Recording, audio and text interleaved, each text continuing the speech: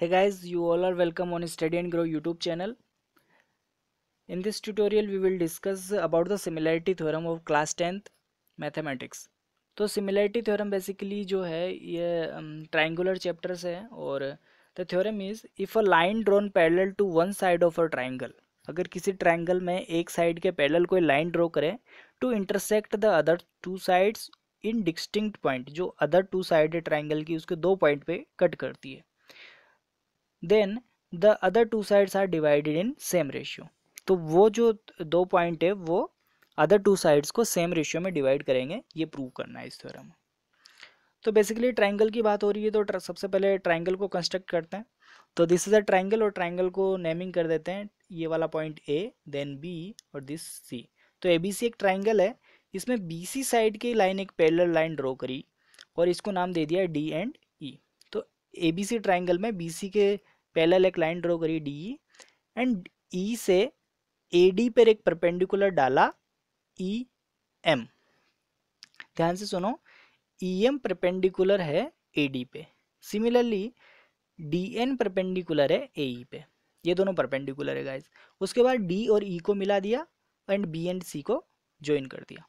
तो ये पूरा कंस्ट्रक्शन पार्ट है।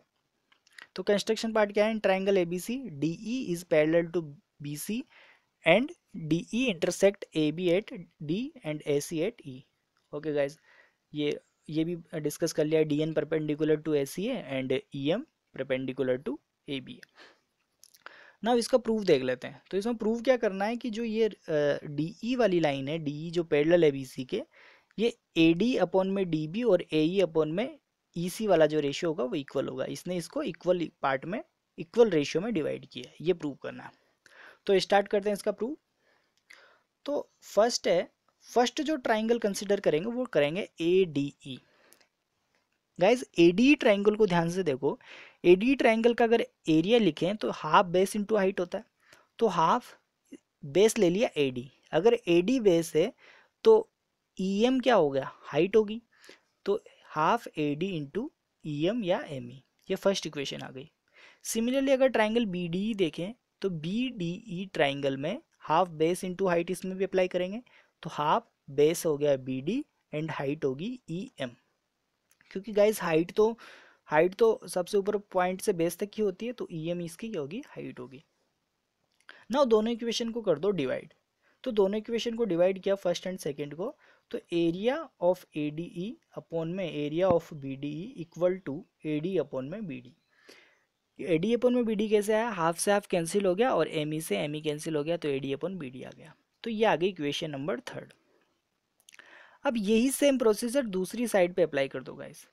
दूसरी साइड पे अप्लाई कैसे करेंगे, जो ए डी ट्राइंगल को अगर एरिया दूसरी साइड से लिखें, ए डी वाला ट्राइंगल है, जो ऊपर वाला ट्राइंगल है छोटा वाला ए डी ई, अगर इसका एरिया उधर से लिखें तो उस तरफ बेस हो जाएगा ए ई, तो हाफ ए ई इंटू में एन डी। और अगर सी डी ई वाले पार्ट का एरिया लिखे तो हाफ बेस क्या हो जाएगा सी ई और परपेंडिकुलर हो जाएगा एन डी। तो सिमिलरली जैसा इधर किया था वैसा ही उधर करना है, सेम प्रोसीजर है। अब दोनों एरिया आ गए, यहाँ पे भी इनको कर दो डिवाइड। तो दोनों को कर दिया डिवाइड। तो डिवाइड करने पर जो आएगा वो मैं यहाँ पे लिख देता हूँ, area A D E upon में C D E equal to A E upon में ई सी। हाफ से हाफ कैंसिल हो गया और एन डी से एन डी कैंसिल हो गया, तो ए ई अपॉन में ई सी आ गया। नाउ गाइज टू प्रूव वाले सेक्शन को ध्यान से देखो। टू प्रूव वाले सेक्शन में ए डी अपॉन में डी बी और ए ई अपॉन में ई सी लिखा हुआ है। तो ए डी अपॉन में डी बी थर्ड वाली इक्वेशन में है और ए ई अपॉन में ई सी फोर्थ वाली इक्वेशन। तो इन दोनों को करना है इक्वल। और ये दोनों कब इक्वल होंगे, जब ये लेफ्ट साइड वाला पार्ट इक्वल हो जाएगा। Means area of A D E upon में area of B D E वाला part area of A D E upon area of C D E वाला पार्ट इक्वल हो जाएगा। तो ये इक्वल कब होगा, जब area of B D E और सी डी इक्वल हो। तो area of B D E और सी डी इक्वल कैसे है कि ये दोनों ट्राइंगल, ध्यान से देखो, area of B D E and C D E, ये दोनों जो ट्राइंगल है, ये दोनों ट्राइंगल एक बेस पे है। एक बेस कौन सा है, बी ई, और सेम पैरेलल लाइंस के बीच में, दो पैरेलल लाइंस के बीच में दोनों ट्राइंगल। तो ये एक थ्योरम है कि जब भी कोई ऐसे दो ट्राइंगल होते हैं जो सेम बेस और पैरेलल लाइंस के बीच होते हैं, उनका एरिया क्या होता है, इक्वल होता है। तो triangle B D E and D E C R on the same base so D E and between the same parallel lines, so area of B D equal to D E सी। तो अगर ये दोनों area equal हो गए तो by third and fourth से जो ये इनका रेशियो ये भी इक्वल हो जाएगा। तो ए डी अपॉन में B D equal to A E upon में ई सी। तो गाइज यही यहाँ पे प्रूव करना था। और ये सिमिलरिटी थ्योरम का ये खास बात है कि डायरेक्टली इस पे क्वेश्चन पूछ लेता है कि इनकी साइड का रेशियो दे देगा और दूसरी साइड का रेशियो पूछ लेगा। तो गाइज ये इंपॉर्टेंट थ्योरम है, इसको अच्छे से कॉपी में नोटबुक में लिख के एक्सप्लेन करके देखना। Okay guys.